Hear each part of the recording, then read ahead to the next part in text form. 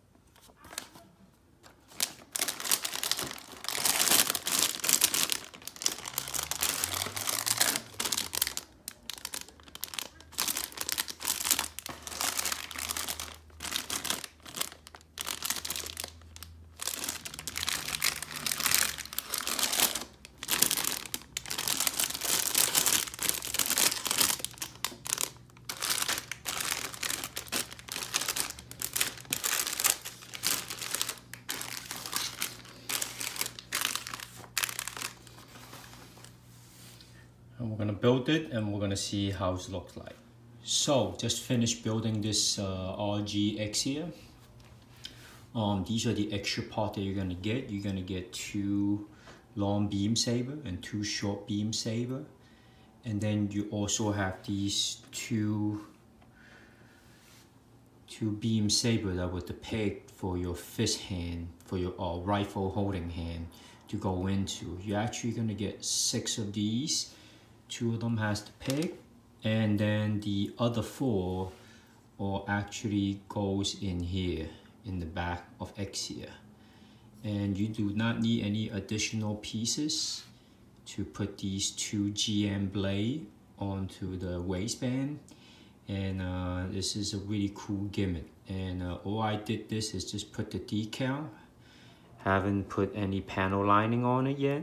And already looking very good right now, you can see. And I mean, this real grey is really fun to build, and the amount of details are unbelievable. And you could open the carpet area, but you don't see the pilot sitting inside. So I mean, everything is so detailed here. And the articulation of this are really nice, yeah.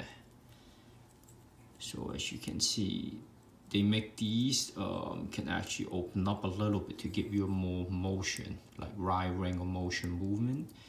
And then the 2 antenna here that's popped up on the side. As you can see, boom.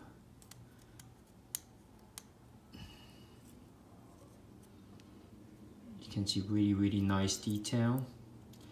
And I especially like the head. If you can see the antenna a little darker, and then the ear also a little using a gray plastic, so it gives you like a 2-tone look.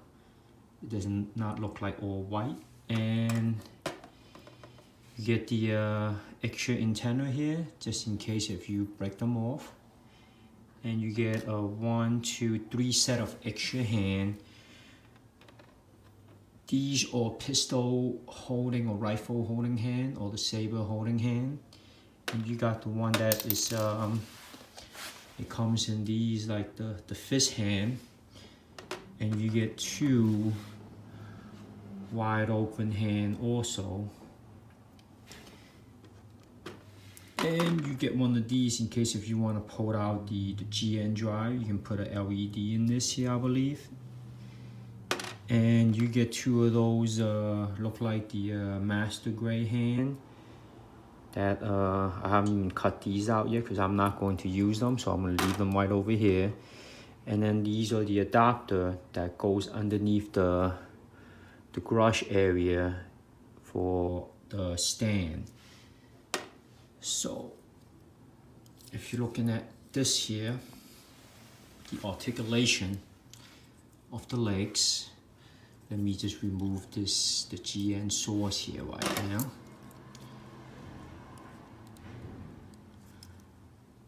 So comes, oops, just pop off the C clamps here. So let me just pop this back in here.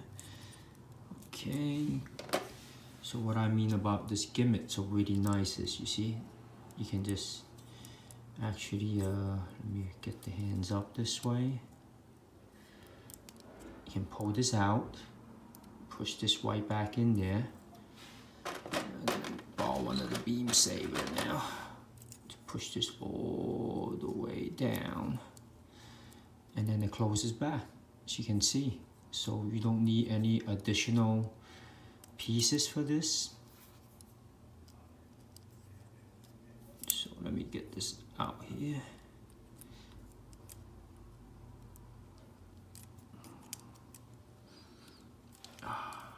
Kind of tight.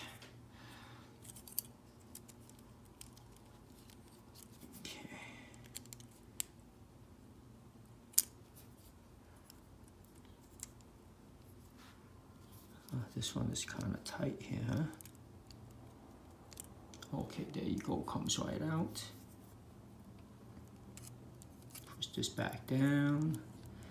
Boom, there you have it. So, as you can see, the arm, well, I should just pop out of the armor right now. So,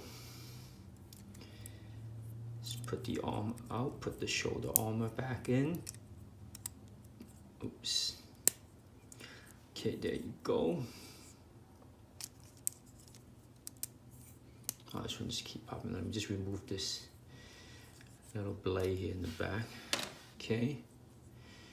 So this is the GN Saw rifle. This is one of my favorite Gundam weapons. And it does comes all the way back up here. And as you can see from the other side, this is really nice, this GN Saw. It's one of my favorite Gundam weapons in Gundam's universe. See? So if you were to have that saw back here, it will have a little bit of a interference with the blade though. So you have to move them away and keep them up like this. And as you can see, there's an extra little pick here that I picked down with the arm. And this is the GN shield.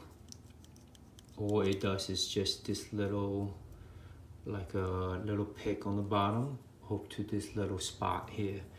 So let's look at the arm articulation. So it just goes up all the way to about 180, you can see, very nice motion. And then the arm does spin around like this. And then also there's a pop out features. See, you can pull them out, extend the shoulder so it can give you a little bit more of a forward movement there.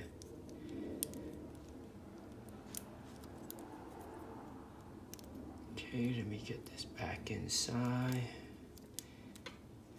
And then let's look at the shoulder. So the shoulder cannot be moved, but it can only go forward and backward. And there's a little bit of a bowing movement on the front here, you see. And another cool gimmick is you can remove the GN drive here. Oops. Oh, I think you have to remove this white tab here. Okay, so you gotta be careful. These little parts are so tiny, so it's very easy to lose them. Then you can yank the whole back out. And then you can actually now remove the GN drive now. Oops. Let me put them down. Okay, see? This is the nice GN drive here. Very nice. Oops. So let's put this back on right now. And then put the tab back in here.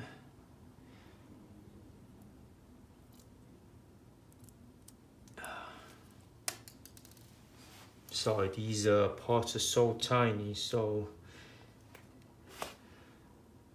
and it is quite hard to get them back on here on cameras. Okay, there you go. So you can see this is the back of the Exia. Here's the GN drive. Push it, you can see. Very nice decal on the inside. Push it back in, lock it down. Okay, boom. And the two sword in the back can actually comes out and bend it like this, as you see in the movie when they want to pull out the two blade in the back. And let's look at the leg articulation. So this is about the how much the skirt can move. So the leg can only go up here, but the actual leg itself, you see, it can go like this. So really give you a nice range of movement. And the leg joint, it goes left and right.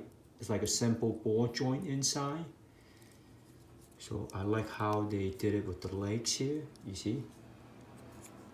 So you got that and that, boom.